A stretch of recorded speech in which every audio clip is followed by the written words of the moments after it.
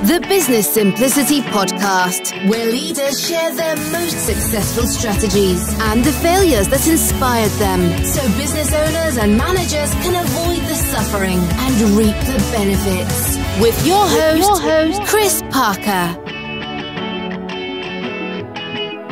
And this is Chris Parker, and I'm having actually another conversation with Michelle Seiler Tucker, who is the founder and CEO of Seiler Tucker, Inc. And she's coming in, and I'm going to say it again, from New Orleans. And if you want to hear the whole story about that, I think episode 120 back in April last year in 2021, Michelle was on talking about her book, Exit Rich, and she goes through the whole model and the 6 Ps. And she's been kind enough to join again to dig in a little deeper. And we're also celebrating in May 2020 that the audio book is coming out, and you can go get that. I think for actually a price of $2.99 US, I guess, in Barnes & Noble, Apple, and on the Kobo in May. So go grab that. So Michelle, thank you so much for coming back and sharing the Exit Rich strategies. I think one of the highlights from our last conversation that was pretty much anyone who's running a business needs to read this book. So Michelle, can you tell us a little bit and remind us who you are and what are you doing and what is the main message behind the book? Sure. Thank you so much, Chris, for having me back on. And I did catch my daughter's cold. So if you hear me sniffling, that's why. I said, Arabella, you gave me a cold. You know what she said to me? Sharing is caring, Mommy. Sharing is caring. Well, I think everyone is cold or sick or something these days. So sharing is caring everywhere. Yes. So I'm Michelle Seiler Tucker, Mergers and Acquisitions Master Intermediary, and Certified Mergers and Acquisitions Professional, Senior Business Analyst, and a bunch of other titles. We did launch Exit Rich last year, and it is a Wall Street Journal and USA Today bestseller. So that's very exciting. I've been in this industry a little over 20 years, and I have personally sold over 500 companies. My team is altogether, we've done hundreds upon hundreds. And we don't just sell businesses, we specialize in buying, selling, fixing, and growing companies. We just launched a new program called Road to Exit Rich because, as Steve Forbes says, it endorsed Exit Rich. 80% of businesses will never sell. So that means you have less than a 20% chance of success. And those are pretty slim numbers. So we really help get businesses prepared and packaged and get their business ready for sale on really strengthening their 6 Ps and getting them to run on all 6 Ps. And we talked about the 6 Ps last time, Chris, on our first show together. We did. And I've written them down again because I've got also the book. So I've been reviewing this again. I would say that this is really helpful reading for anyone running a business, but people, product, process, proprietary, patrons, and profits. And I think that's a nice, anchor points for if you're not paying attention to this as a business owner or manager, you're probably failing at something. So it's it's Wall Street Journal and USA Today bestseller. I just have to go back into how does that feel? That must be an incredible accomplishment to have those kind of accolades. Yeah, it feels great because this is my second book that I've written and published. I did write a chapter in Think and Grow Rich Today in the Napoleon Hill Foundation. But it feels great because my first book, I got Amazon bestseller, and that's great. I'm not taking anything away from Amazon bestseller, but it feels so much better when you actually can accomplish a Wall Street Journal and USA Today. So, and because of that, we're also just got approved as an Inc. columnist. So I'll be writing 2 articles a month in Inc. titled The Business Authority. So everybody can check us out at inc.com online and read more about our articles. Outstanding. Well, thank you for sharing the knowledge. Again, it's almost like a little MBA in a book. As you can tell, I've enjoyed reading it and really enjoyed our previous conversation. You were on when this podcast was called Everyday Entrepreneurs Everywhere, and we've gone through our own transformation and staying, a bit more focused around business simplicity and really around business success, where before it was more broad. And one of the points that we were kicking around, again, people can learn all about the 6 Ps on episode 120 and reading the book, audio version out in May, is the GPS exit model. And so I think maybe as an an add-on to our previous conversation. So maybe these things come as a bit of a package now. Can you share a bit more about the GPS exit model and how that can help people? Yeah, since this is a business simplicity podcast, I'm going to simplify it. So here's the bottom line. I'm going to go back to what Steve Forbes says. 80% of businesses in America will never sell. I'm sure it's pretty much the same in Europe, right? And so there's big reasons for that. One of the biggest reasons is because business owners don't think about selling their business. We're busy operating our company. We're busy working in the day-to-day. We're busy, keeping money coming through the door, hiring employees, training, etc. We're not thinking about the end game. And Stephen Covey always said, start with the end in mind.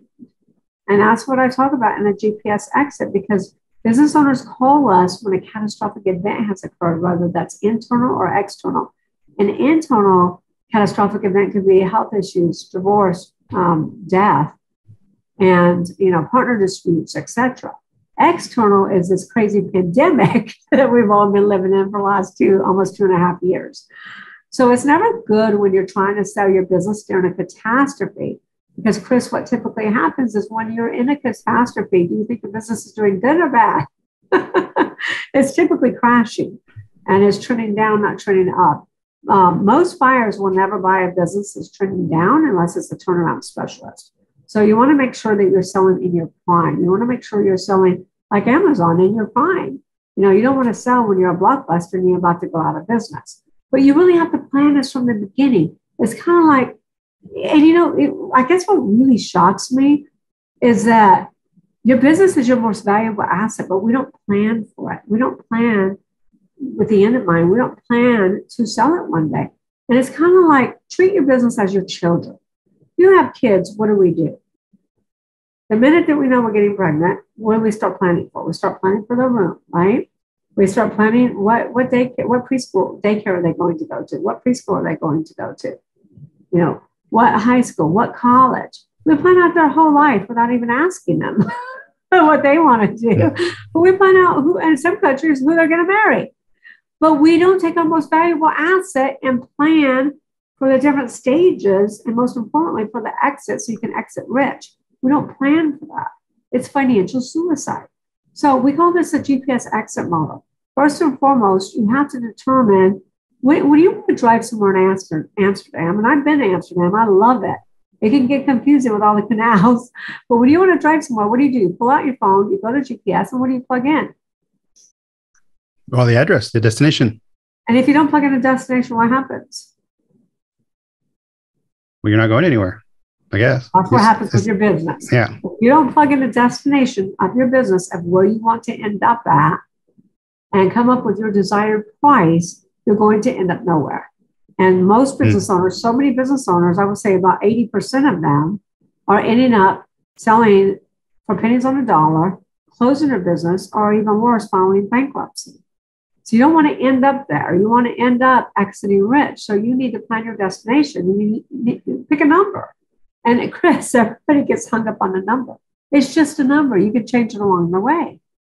So pick a number. Let's say we spend more time planning what we're going to call our kids and doing more research on what we're going to name our children versus what we're going to sell our business for. So really think about that and do some soul searching. Let's say you want to sell your business for $20 million. There's a number. Now, what does the GPS need to know next, Chris? I guess, it'll give you some options and paths, I suppose. It'll say, hey. Well, it needs to know where you're starting from. Where you're starting from. Amen. Yeah. I guess that's an assumption. If it's on your phone, they know that. But yeah, you have to know where you're coming from and where you're going to. Right. So you got to, and I don't know about you, but I've been in hotels all over the world. And a lot of times it doesn't pick up exactly where you are. So you have to actually enter your address. So you need to know your destination. Let's say you want to sell for $20 million. The next thing is, where are you starting from? Where are you currently located? In other words, what is your business worth right now? What is your business worth today? And here's a big mistake that business owners make. Not only do they not plan for their exit, they also never know what their business is worth because most business owners never, ever get a business evaluation. We're dealing with a client that's been in business for 60 years, never had their business evaluated. That's financial suicide because there are events that it can increase your valuation. There are events that can decrease your valuation. I imagine for a lot of people, their business is, and we're talking about children, but their business is their baby. And it could be really helpful to have an external evaluation done, because if you're in it and you think you're the best thing since sliced bread, there's probably a discrepancy between what's really possible in the market. Yeah, you bring up a really good point, because you're right. Most owners treat their business as their baby, and they think their baby is the prettiest of all. And it's my job to tell owners that your baby is not as attractive as you think it is. And that's what happens. A lot of business owners will call me up in a panic and say, oh, I got to sell because I'm getting divorced, or, oh, I got to sell because I can't deal with employees anymore. Especially in today's economy, it's so difficult to get good and retain good employees. So they'll call me up and they'll say, Michelle, and we'll start talking. And I'm like, what do you want to sell your business for? And I say, well, you're the expert. You need to tell me. I go, of course I'm the expert. Of course I'll tell you, but you have a desired sales price. I know you do. What are you thinking? And they'll say something like, oh, 15 million, 20 million, 50 million. I had a client that said 5 million. But then when I looked at when I did their evaluation, they were only generating $50,000 a year. There's no way they're going to sell for $5 million. So business owners, and I always ask them, how do you come up with that number? And Chris, it's never about the value of the business. It's about what they need to enter the next phase of their life. Mm-hmm. So they'll say, well, I need $15 million because I want to retire. And that's how much money I need in order to retire. Or they'll say, I got 5 girls going through college. I got to pay for 5 girls' college and 5 girls' weddings. But it's based upon what they feel they need, not based upon the value of the business. So there's always a huge gap that we have to bridge, which is why we started the Road to Exit Rich program, to get those businesses, to be able to sell for that desired price tag. So it's financial suicide. And it's crazy to me, Chris, because we go to the doctor once a year to get an annual checkup to make sure our heart's still ticking and we're still kicking, right? We take our car into the mechanic. At least we do in America. We take our car into the mechanic to make sure we get it tuned up and make sure it's running. But we don't take our most valuable asset to find out what it's worth and how to grow it for more. So if you want to sell for 20 million, let's say your business is worth 5 million. The next step you need to know is time frame in the GPSX model. How soon do you want to get there? And so let's say you want to do this in 5 years. And I partner with business owners, Chris, and I won't partner with a business owner, and I won't invest my money, time, energy, core competencies unless we can sell their business for $15 to $20 million in 3 to 5 years. So let's say you want to do this in 5 years. The next step in the GPS exit model is you have to determine who your buyers are going to be. Your buyers. Right before I got on this call with you, a lead just came in and said, hey, Michelle, and this happens every day. Hey, Michelle, I have the buyer. I read Exit Rich. I'm selling to a customer that gives us 80% of their business. And I just want you to help me out throughout the process. Well, guess what I'm going to tell him when I talk to him? No. Because number one, trying to sell your customers or employees is a very slippery slope. And if it doesn't go your way, you're going to lose that customer. You're going to lose those employees.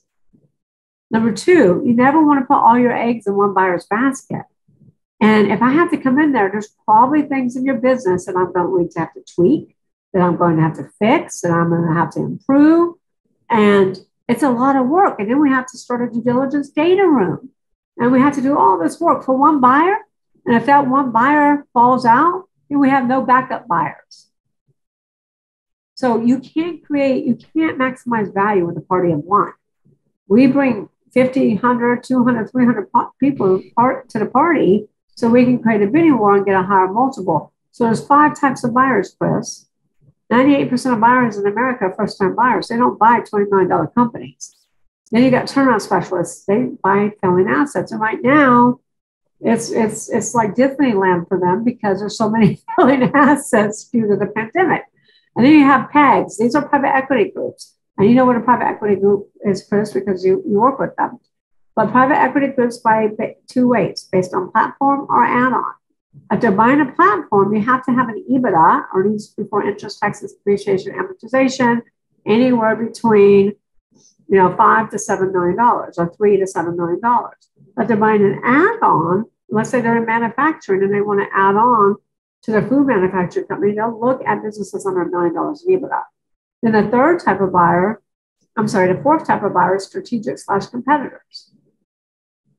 And those are typically your best buyers because they will pay a higher multiple because they're buying synergies, they're buying those databases, they're buying that customer base, they're buying that residual income, they're buying that talent pool, they're buying those patents, trademarks, they're buying assets, synergistic assets, proprietary assets that will catapult their business to the next level.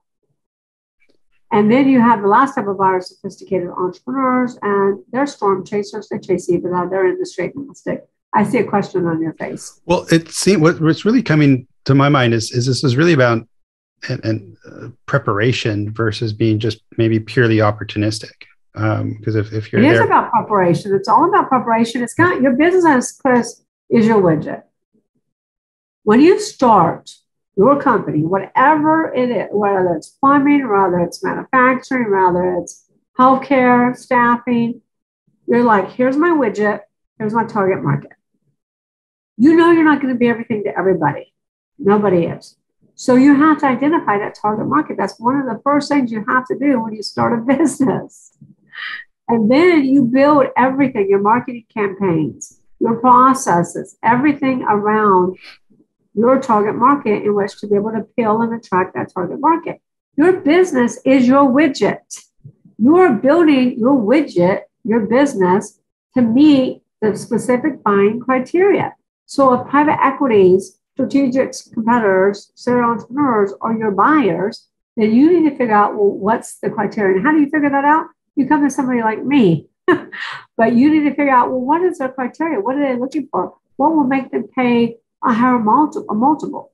What will make them outbid everybody else? And we have to identify that. Well, I think without getting into too many of the details, but with the organization I'm with right now, private equity backed platform play, cloud communications, Hungary in the market, in the European market.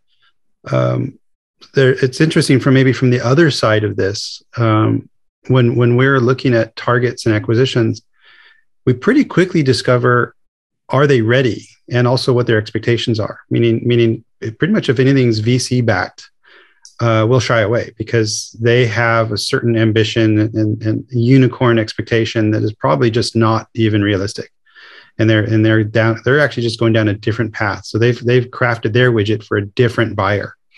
And then there's others that are maybe more synergistic, and we're either buying certainly a customer book, probably some IP and some technology and some patent or two would always be nice, and perhaps even more importantly the team. But if we look at the whole asset differently than maybe a pure financial VC type play. So I'm really I guess underlining the fact that if someone's looking to sell their widget, their business, it's so important to know who the potential buyer is. Because some of the conversations we're in are like, we're talking about, we're just on completely different, not even different pages, different books.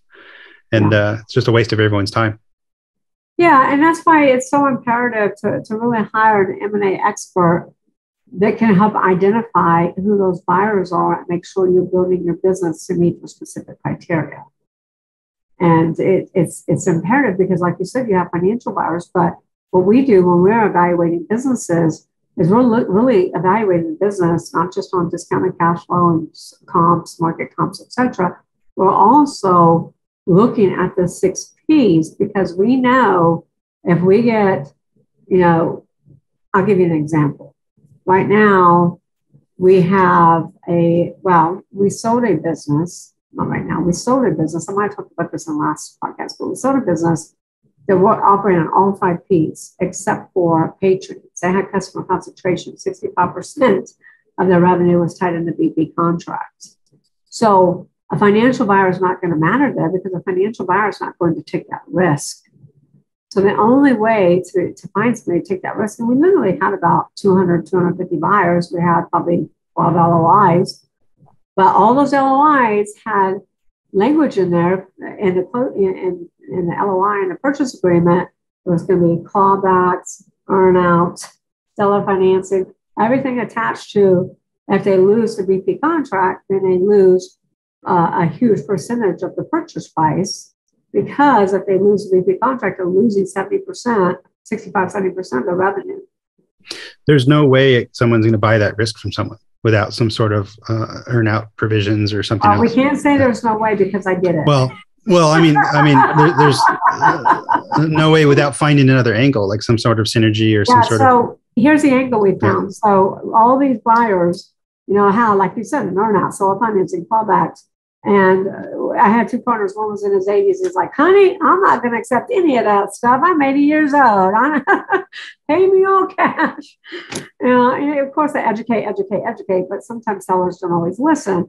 And I said, look, I'm just going to have to find that needle in a haystack buyer, which is what I did. I went out and found a strategic that had very similar products and services, but never was able to get in the BP. Yeah. And so they didn't really care about the risk so much because they were looking at the reward outweighed the risk. Because if they can get their products and services in the BP, that's really going to catapult their current company to the next level. So they were willing to outbid everybody else. The business appraised for 9.8. They paid $15 million for 70% of the business. I think that's like 165% more than what the business appraised for. So that's where you go back to the buyers. Now, luckily, they got me, and luckily I was able to find the right buyer. But a lot of scenarios that they would never sell, right? That's why it's so important to know what a buyer is looking for and build your business to meet their specific criteria. And I was just going to say, back to evaluation. Don't go to a CPA or try to evaluate a business on your own because they don't know how to evaluate your synergies. They don't know how to evaluate, like we're selling a manufacturing company that has one distribution center costing $5 million. But guess what? We know another manufacturing business that's acquiring companies that has distribution all over the United States. The first thing they're going to do is cut out that $5 million company, which will decrease the EBITDA significantly before they even go to the closing table. Does that make sense? It does. And I think what I wanted to add to that is, again, sort of being on both sides of this table at the moment. If you don't have your synergy case or you don't have your sort of your strategy of this buyer, then you're actually leaving it up to the buyers to develop their own strategy, which is probably not going to be in your favor, because they're going to have a different risk appetite. They're going to see different synergies or dis-synergies. And that's all going to affect the valuation. And if it needs to be a conversation, obviously, but if only one side is calculating these risks and opportunities, then it's going to be a lopsided conversation. So. Yeah, it is going to be very lopsided. You do really have to, as an advisor and the seller, have to really brainstorm what that strategy is and make sure you have your ducks in a row before you start entertaining buyers or start showing your business to buyers. Sure. So go ahead. Well, Michelle, I know you're limited on time. I can keep going, but if you have another point or two, please drop it in there, and then we're going to tell people how to get the audiobook. So I just wanted to kind of finish up the GPS exit model because there's more. So remember, your widget, you want to know who your buyers are going to be and what is their specific criteria. Then you want to know where do your numbers have to end up. If you're trying to sell a business for $20 million and you're worth $5 million, well, you've got a lot of growth to do. And you really have to have a good idea, a good indication of where your gross revenues, COGS, operating expense, most importantly, your EBITDA. If you want to sell for $20 million, you're going to have an EBITDA anywhere between $4 to $5 million or $3 to $5 million, depending upon your synergies. You always get more money for those synergies. And then the last step that I always talk about in the GPS exit model is know your why. And I know it sounds cliche, but it's imperative because if it's easy to sell a $5 million, $10 million, $20 million company, I think everybody would be doing that. And it's not easy. That's why your why has to be so powerful to keep you motivated, keep you in the game, keep you hungry. What do you mean by know your why? You mean know why you're exiting, you mean in that case? No, know your why. Why do you want to sell for 20 million? What? Oh, yeah. Strong, powerful why behind it. I'll give you a quick example. And we had an advertising media company that wanted to sell for, I think it was 15 million. And this was several years ago. But he came to me and he said, I got to sell for this number. And I go, why? Why that number? He goes, well, my wife and I started this business and she was just diagnosed with a debilitating disease and there's no cure for it. And I really want to take all that money and put it into research and start a foundation. That's a pretty powerful why. If you just say, I want to sell for $20 million, you're going to have a strong why behind that. You know, whether that's giving back to charity, giving back to your community, charity, starting a nonprofit, you know, just really be able to take care of your family and your friends. You know, you got to have that strong why. It's just, why do we go into business? Being a business owner is not easy. You know, some of us are working 50, 60, 70, 80 hours a week. You know, there's a strong why that you want to be an entrepreneur and you want to be in business in the first place. So you really have to have a strong why of why you want to sell for that specific price. Does that make sense? It does. And I think that will give, you know, if you have that why really grounded and that'll give you the motivation to stay on task. It'll give you the motivation. It'll keep you hungry and it'll keep you weathering all these financial and catastrophic events that are occurring in the world. And there is. There is. I think globally and also just for any organization, it's also a mid-sized, small-sized organization. You know, that's the weather is almost everything internally and externally. So I have in the book, and I've got the book in front of me, Exit Rich. It's literally full of golden nuggets, and each little subchapter in the GPS exit model is the first one. And so on page 8. And so this episode will be coming out in May, and you can get the audiobook during the month of May on Apple, Barnes & Noble, and Kobo for a discounted price. I think $2.99, $3. It'll go back huge. up. It's huge. It's 10 times that. I guess it's probably $30 or something later. So go get it. And then I guess so. The inspiration here is you can't say no to $3 just MBA in a box here. And if you read nothing else, I think it's pages 8 to 21 on the GPS exit model that will get you really far. So our invitation to you is go get that book, go get the audiobook or the hardback if you're so inspired, and that first golden nugget or both is great. And then we also heard about the road to Exit Rich, and I guess you can find that more on your website. Is that where can people find that? They can go to SeilerTucker.com. Our international number is located at the top. And they can obviously call us, email us, set up an appointment, and we'll go over the road to Exit Rich. But that is a really good program of where we're taking business owners that are nowhere near where they want to sell. I'll tell you, we started a new client yesterday. They want to sell for $4 million. They're worth maybe $500,000, and the owner is working 80 hours a week.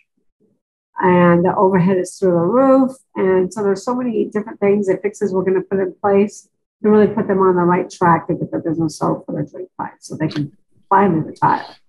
What a gift. So, Michelle, thank you so much. And again, for people, episode 120 last April goes through all the 6 Ps in more detail, but now you can just do it on an audiobook. It's right there for you. So, yeah. And I was going to tell everybody, listen to our podcast, Exit Rich, and follow us on social media.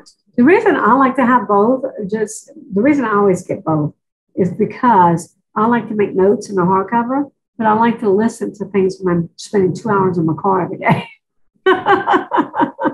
That's where I do my podcasts and audiobooks as well when I'm driving. When I drop the boys off, I've got this quiet time just to do my thing in my head. Still, of course, driving safely and all that. But yes, so also on your website, it's /podcast, and people can find the Exit Rich podcast there. And I did a little scan of that. There are some really interesting guests you've had on there. So, Michelle, thank you so much for joining again. Really appreciate it, and best of luck with the audiobook coming out in May. And perhaps we'll see you again on the Business Simplicity podcast. Thank you so much, Chris. That was a pleasure. It's fun the first time, even more fun the second time around.